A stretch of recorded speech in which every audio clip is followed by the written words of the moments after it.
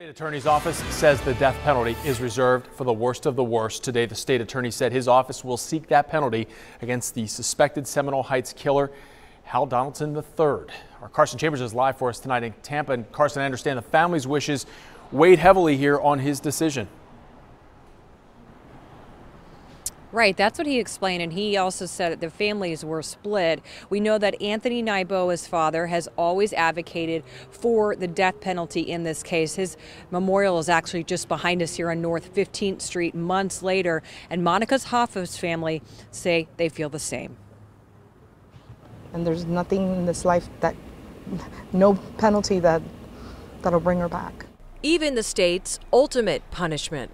No matter what, we can't resolve the pain, you know, with death penalty or not, but, you know, again, there's consequences for actions, and it's good that people know that. Cousin Yudi Gutierrez says Monica Hoffa's family supports the death penalty decision and are pleased State Attorney Andrew Warren, who had the final say, chose to pursue it.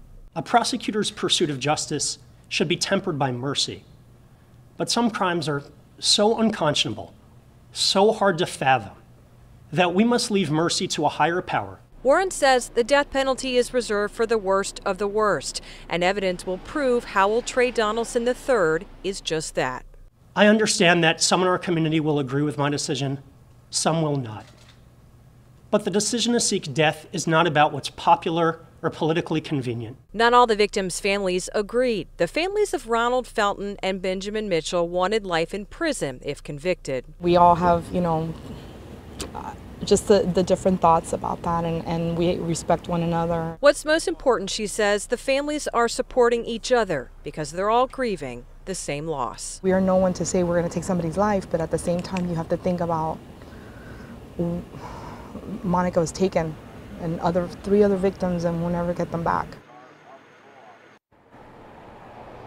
And we are expecting Anthony Naiboa's father to meet us within the next hour. He's been working all day. We want to get his reaction. Howell Trey Donaldson's parents are expected before a judge on Friday after a civil contempt case. They have refused to speak to state investigators and could be sanctioned, even sent to jail if they do not cooperate. We're live in Tampa. I'm Carson Chambers, ABC Action News.